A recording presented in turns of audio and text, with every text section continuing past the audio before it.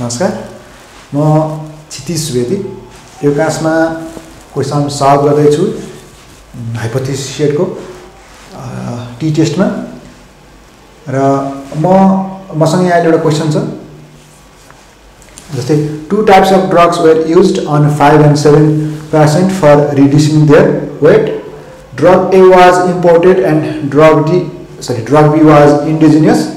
The decrease in weight in kg after using the drug for 6 months was as follow भनेर drug A ले कति weight reduce भयो त्यो दिएको छ in kg र drug B ले कति weight reduce भयो त्यो दिएको छ। चाहिँ drug A लाई 5 वटा पेशेन्ट मा र drug B लाई 7 वटा पेशेन्ट मा चाहिँ युज गरेको छ। अनि तल सोधेको छ is there a significant difference in the efficacy of two drugs use 1% level of significance भने। अनि उले यहाँ सोध्यो is there significant difference drug A र drug B मा चाहिँ डिफरेन्स छ कि छैन भनेपछि डिफरेन्स छ कि छैन is there significant difference छ कि छैन भन्छ। त्यो दुईटै ड्रग सेम हो कि होइन मात्र सोधेको छ। तर जस्तै ड्रग A र ड्रग B चाहिँ सेम हो कि सेम होइन भनेपछि यो हो कि होइन मात्र क्वेशन सोध्यो। टु टेल्ड भइहाल्यो, टु टेल्ड टेस्ट भयो। र फर्दर आउँदाखेरि स्याम्पल साइज यहाँ जस्तै यसमा 5 र 7 भनेको 5 + 7 भनेको 12 मात्र छ स्याम्पल साइज। त्यो स्याम्पल साइज लेस देन 30 भएको भएर टी टेस्ट पनि भयो। र टी टेस्टमा डबल किन भयो भन्दा double significance difference between double mean कसरी भयो भन्दा ड्रग ए र ड्रग बी दुईटाको कुरा गरिरहेछ हैन, दुईटा स्याम्पलको कुरा गरिरहेछ यहाँले। अनि डबल भयो। अब डबलमा टी टेस्टमा के छ भन्दा एउटा डिपेन्डेन्ट छ, अर्को इन्डिपेन्डेन्ट छ। इन्डिपेन्डेन्ट कसरी भयो भन्दा यो छुट्टा छुट्टै अनरिलेटेड स्याम्पलमा स्याम्पलको कुरा गरिरहेछ। जस्तै एउटै कुनै एउटा प्यारामिटरलाई चाहिँ बिफोर एन्ड आफ्टर अथवा विथ अथवा विदाउट हैन, कुनै एउटा प्यारामिटरको अगाडि र कुनै एउटा प्यारामिटर युज गरिसके पछाडि अथवा कुनै एउटा कन्डिसन भन्दा अगाडि र कन्डिसन पछाडि चाहिँ मेजर गर्छ एउटै स्याम्पललाई भने त्यो डिपेन्डेन्टमा जान्छ। अहिले केसमा के छ भन्दा यो दुईटा सेपरेट स्याम्पल छ। यो सेपरेट स्याम्पलको स्टडी गरेर यो इन्डिपेन्डेन्ट चाहिँ के भयो त टी टेस्ट भयो, डबल मिनको इन्डिपेन्डेन्ट भयो। अनि अब यसको लागि हामीले के प्यारामिटरहरू चाहिँ आवश्यकता छ त भन्दा यसको लागि हामीलाई चाहिने भनेको min 1 - min 2 upon paired standard deviation upon n + n1 n2 चाहिँ यो फाइन्ड गर्न हामीलाई आवश्यक छ। पछि min 1 min 2 यो पेयर्ड स्ट्यान्डर्ड डेभिएसन यसको स्क्वायरको भ्यारिएन्स हो 1/n1 + 1/n2। यसको लागि पहिला सुरुमा हामीलाई आवश्यक पर्ने डेटालाई चाहिँ क्याल्कुलेट गरौँ। यसको लागि सोलुसन मैले late x1 and x2 represent reduced weight by using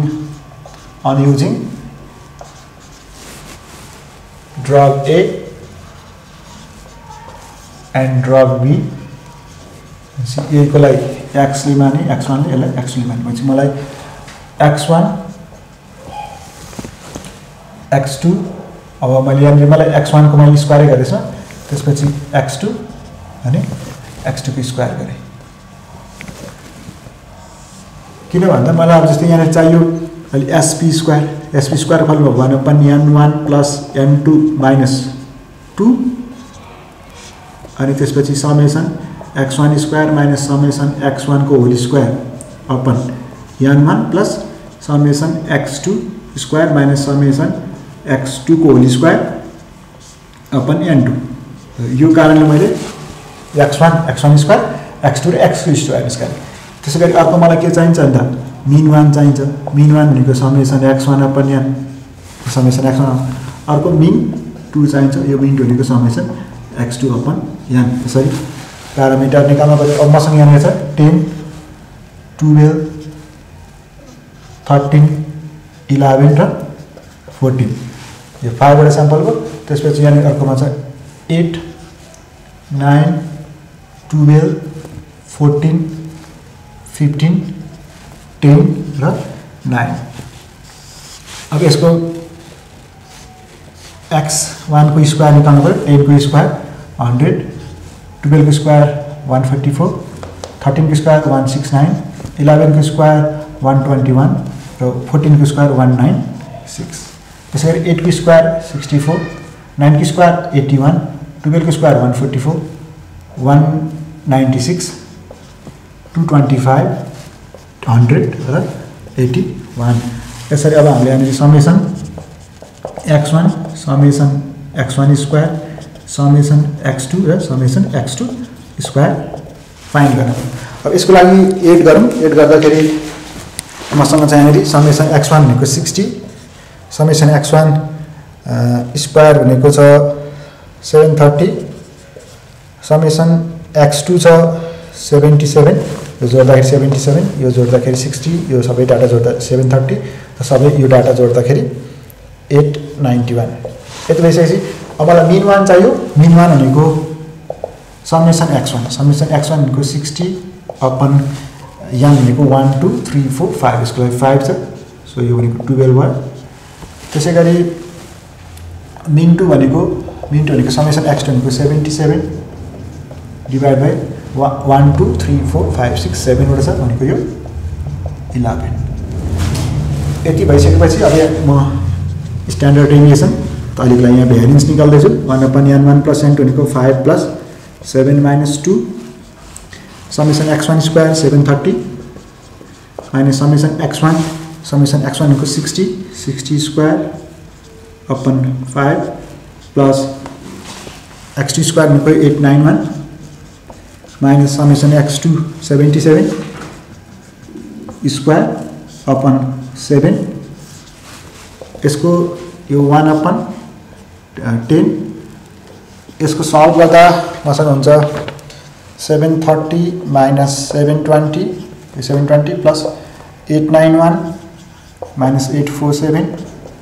यसको 847 छ सबै सिम्प्लिफाई गर्दा 5.4 आयो। सो पेयर्ड स्ट्यान्डर्ड डेभिएसनको स्क्वायर भनेको पेयर्ड भेरिएन्स 5.4 आयो जुन मलाई यसमा युज हुनु। अब म हाइपोथेसिस सेटअप गर्दैछु। हाइपोथेसिस सेटअप गर्दा null hypothesis of no difference well equal भन्ने भयो as not mu1 equals to mu2 is there significant difference भनेको छ that is there is no significant difference in efficacy of two drugs दुईटैको same छ भने alternately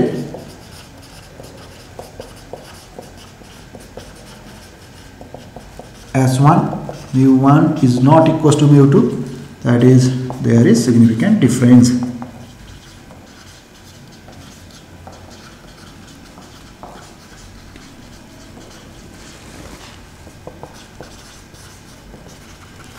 Of two drugs two tailed by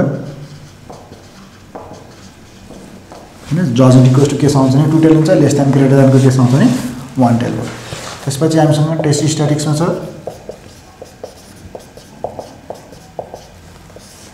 test स्ट्याटिक्सको formula t calculate equals to x1 mean minus x2 mean upon SP square 1/n1 plus 1/n2 इसको value substitute गरौँ। x1 mean भनेको 12 minus x2 mean भनेको 11 SP square 5.4 square already स्क्वायरको फर्ममा छ यसको value 1/5 plus 1/, हामी यसमा 5 वटा र यसमा 7 वटा। यसलाई सिम्प्लिफाई गरौँ। यसको सिम्प्लिफाई गर्दाखेरि आन्सर आउँछ 0.735। अब 0.735 आइसकेपछि third one level of significance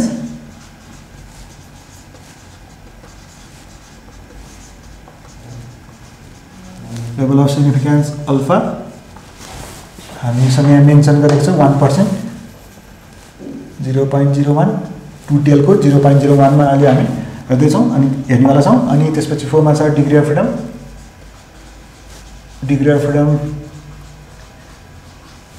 double mean को इन्डिपेन्डेन्ट को केसको लागि डिग्री अफ फ्रिडम भनेको n1 plus n2 minus 2 भनेको 5 plus 7 minus 2 10 5 नम्बरमा हामीसँग हुन्छ क्रिटिकल भ्यालुमा हामी टेबुलेटेड भ्यालु निकाल्छौं t 0.01 को डिग्री अफ फ्रिडम 10 सो यसको स्ट्यान्डर्ड भ्यालु 2 टेबलमा हेर्नु पर्यो टेबलमा हेर्न सकिन्छ यसको लागि 2 टेल भयो 2 टेल भनेपछि 0.05 को 0.01 को डिग्री अफ फ्रिडम 10 मा जाँदाखेरि 3.169 छ अब हामी ट्याली गर्छौं 6 नम्बरमा रिजल्ट एन्ड कन्क्लुजन हाम्रो टेबुलेटेड भ्यालु